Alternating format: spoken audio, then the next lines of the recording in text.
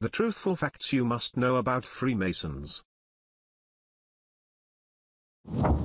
It is sometimes hard to differentiate between what's the truth and what's a myth.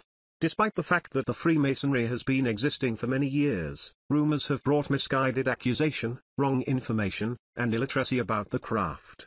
And that is the more reason why we would like to share with you the truthful facts about Freemasonry. Some of these facts may appear as a total surprise to you while may not. But we sincerely hope you will find these truthful facts interesting. 1. Freemasonry has been existing for over 300 years. Freemasonry was established in the year 1717 due to the emergence of the Grand Lodges of London on June 24. This led to the beginning of other lodges being governed by Grand Lodges. 2. The third degree of Freemasonry. There was no third degree when Freemasonry was established. The third degree surfaced in the 1720s and later spread through Masonic lodges. 3. The Anderson's Constitution. This constitution was modified in 1815 by the Grand Lodge of England in order to be able to clarify some questions of religion in Freemasonry. It was originally stated in the Anderson's Constitution that a Freemason can never be an irreligious libertine nor a stupid atheist, but this was later modified to be let mode of worship or man's religion be what it may, which led to the freedom of worship and of religion. 4. Charles Darwin was a Freemason. Darwin's grandfather, his son, and himself were also a Freemasons. They became a Freemasons in Scotland. 5. Freemasonry in the 1700s. Talking about Enlightenment in the 1700s, Freemasons played a great part. They helped to reform the society. Freemasonry has respect for human consciousness from the beginning, and this veil and respect were being transmitted to the Enlightenment during the time when people were agitating for the freedom of democratic government, public education, and freedom of worship and speech.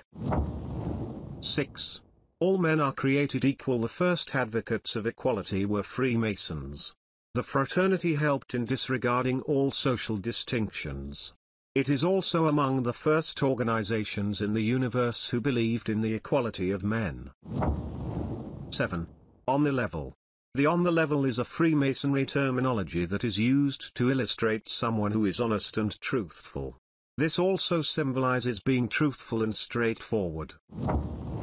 8. The origin of Masonic symbols. Due to the secrecy of the fraternity, symbols of Freemasons are regarded as existing.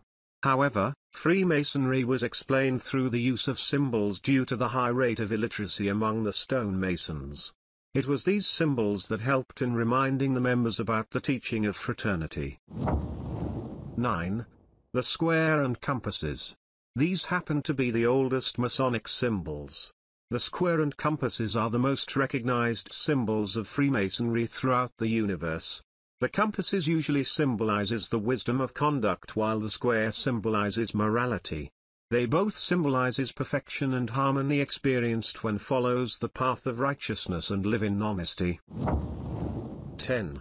Freemasonry in the American Civil War. When the American Civil War was on, the enemy soldiers who were Freemasons saved each other and helped each other. The loyalty of Freemasons to the craft did not fade away during the war. 11. Is Freemasonry a cult? Even though Freemasonry is mostly considered as cult, it possesses few components which separates it from other cults.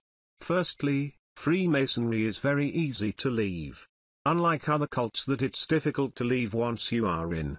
Also, you must ask a Freemason for you to become a Freemason, while members of other cults will be looking for who to recruit in their cults. 12. The tallest building in the world. The Masonic building used to be the tallest building in the world in 1892 with its over 22 floors spread out. In conclusion, there's a Masonic temple built in Illinois, Chicago. This Masonic temple happened to be the tallest building in the world at that time. I hope today's video was interesting. Thank you so much for watching.